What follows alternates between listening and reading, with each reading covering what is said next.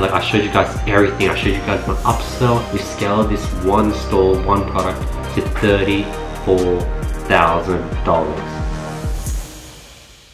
Hey guys, what's up? This is episode 7. As you can see, we're moving along pretty fast and I'm showing you guys everything. What you're seeing is over a period of 2 to 3 hours, but we have to break it up into like 7 episodes just because they're just too much. If I were to like cram it all in like a 30, 40, 50 minute video, you guys wouldn't get anything done. So I want to break it up into consumable content that you guys could watch, apply, wait to the next episode and apply again. That's how I recommend you guys go through this course, and I'll thank those who are watching this course. I've put a lot of effort into make this high quality production, so hopefully you guys appreciate it. But yeah, before we get to today's video, let's announce last video's winners for $1,000 worth of courses or consulting course with me. The winners here. All you have to do to qualify is drop a comment below, follow me on Instagram, hit the subscribe button, hit the notification bell, hit the like button, and I'll be picking the best comment every single video. Other than that, let's get right into the video. So we're opening up our ad manager. As you can see, I have already uploaded the video that we made in the previous video here. It's uploading 5.9%. While it's uploading, I'm waiting for it to upload, I'm getting my ads manager ready. The first thing I'm doing is I'm going to business settings because I want to link 360 Glide's Facebook page to my ad account. And I'm doing this while I'm waiting for it to sort of upload. So I'm trying to kill 2 birds with 1 stone here. Not 2 birds with 1 stone, but trying to multitask. That's the right term. So I go to business settings, I go to pages, now I go to add a page. I put in 360 Glide's URL into it.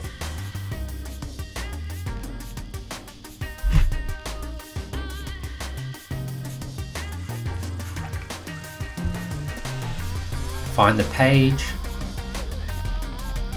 I'm able to select it, add page. Yep, now the page is added. Got approved straight away. I'm going to add myself to it. Now I'm going to go ahead and select my account, and then now I'm going to turn on everything. I'm going to give myself full access to the page, assign myself full access. Now I'm added to the page.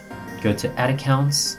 Now I'm going to go ahead and add in the Instagram. I'm going to go ahead and sign up and create 360 Glide's Instagram account. So I'm opening up Instagram on an incognito window so I could go ahead and create an account.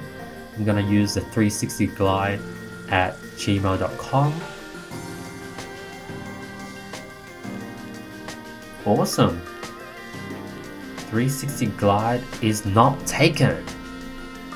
So we basically got lucky and 360 Glide's available everywhere. So that's going to make the brand look very, very professional. The account is now made. Now I could go back to Facebook and then add this account to my Facebook ad account. So I'm logging in on Facebook right now with the account I just made, successfully logged in.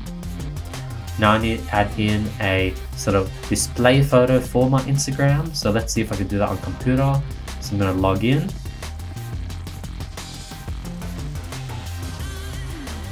Now I go to the 360 Glide. Now I'm going to go ahead and upload the logo we have. And while it's uploading, I'm going to go ahead and then add in our website 360glide.com.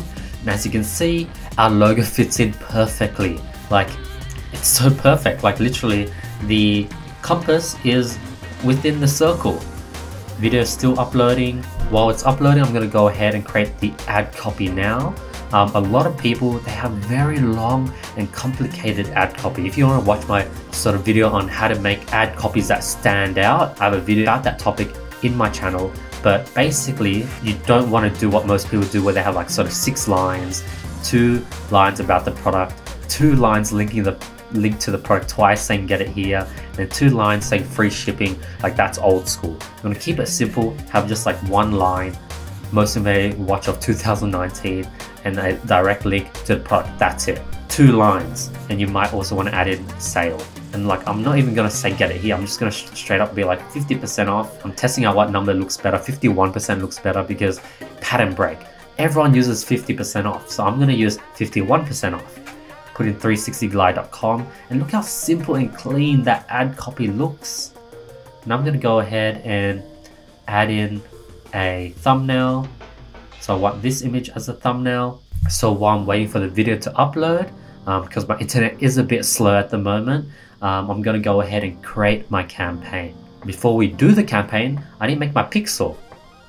I need to install the pixel on my store. Completely forgot about that. But as you can see, I'm just wigging things. I don't have a checklist. I should make a checklist. I think that's something I might do. I might create a checklist. Filling in the gaps as I go also works. So now I'm going to go ahead and create the pixel for our store. So go back to Shopify. The quickest way to get to pixel is just search pixel and it will drop the online store preferences. So I'm now going to create a new pixel. I'm going to name it 360 Glide. Put in 360glide.com. Continue. Looks like I have too many pixels, so what I do is I actually rename one of the old pixels that I don't use, and I use it for 360 Glide. But most people should have space to create more pixels. So go ahead and use this .com secret affiliate pixel. This was a sort of pixel I used for one of my Facebook affiliate marketing videos, but I stopped using it. So I'm going to copy that pixel, paste it into the preferences, and I also find out that the preferences is completely blank, so I'm going to fill in that page of the setting, paste it into Shopify. I'm going to blur out like half of the pixels so you guys can't copy it, but I'll show you the other half just to show, like, so you guys can visualize what I'm doing. But the video is 96.7% uploaded. At the same time, I'm testing out my pixel. I'm putting in 360glide.com. I'm publishing my video. Now I'm back, I'm opening, I'm seeing if it's tracking. For some reason the pixel isn't working. I turn off ad blocker because ad blocker actually blocks Facebook tracking pixel. So make sure to turn off ad block when testing your pixel. I add to cart, I'm in checkout, I go back to Facebook pixel, I see that it shows page view and I see it shows add to cart. So now I know it's working. I cross out the Facebook pixel testing tab because now I know the pixel is successfully installed. Now I go back to the Facebook ad manager to create the campaign. That was a lot. I can't believe I was working at that fast of a pace. I think it was like 10:46 and it was getting late and I wanted to go to bed and I just wanted to pump out this campaign. So I created the campaign 023 360 Glide, campaign objective conversion, ad set name 001 worldwide watch, ad name 001. Video is processing now, successfully uploaded. Yeah, and the ad has successfully uploaded. Look how simple and clean that ad copy is. Very nice ad. Now I'm going to go ahead and upload the video again, but this time I change up the ad copy a bit and I use a different thumbnail. So I'm split testing different thumbnails. I'm using page posts, and if you want to know why I use page posts over dark posts, there's a video somewhere here, I'm going to link it here, and it basically goes over why I think page posts is better. It might look weird having duplicate videos. Not many people even realize, because like people rarely go to your page, and literally 1% of your page likes actually gets to see your content. So like reposting a video many times doesn't really matter. But I'm trying to think of a new sort of caption, so I'm trying to find a split test between the best caption and the best thumbnail. Alright, who needs this unique ergonomically handmade watch? Look how cool that is. That's very high, smart sounding sort of title. And if you need smart sounding words, just use thesaurus.com. And I used 52% in this one. Put the link to the product. Use a different thumbnail. Put in a title. And then next, and then publish. Now I go back to the ads, conversions, the campaign looks good. Now I go to ad sets, the first campaign, default settings. I'm going to change the budget to $5 Australian, actually $10 Australian, wow. And then I'm going to select worldwide. If you're on a budget, start with 5, but you know, since I'm a bit balling, I'm going to start with 10. Jokes. Like the real ballers, they start with $20 ad sets and they have like 20 ad sets. That's $400 a day. Like that's next level. But I'm just going to keep it simple and start with $10 budgets. Plus it's Australian dollars. Targeting, I'm going to put in very broad watch. That's how broad I like to go. 260 million people. That's how broad I like to go, if you guys were wondering.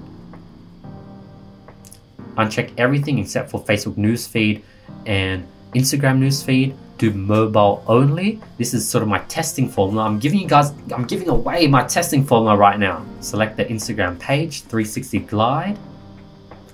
Use existing post.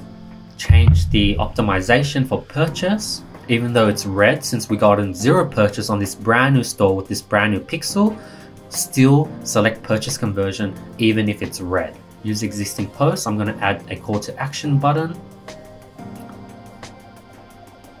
Use a shop now button. Put in the website.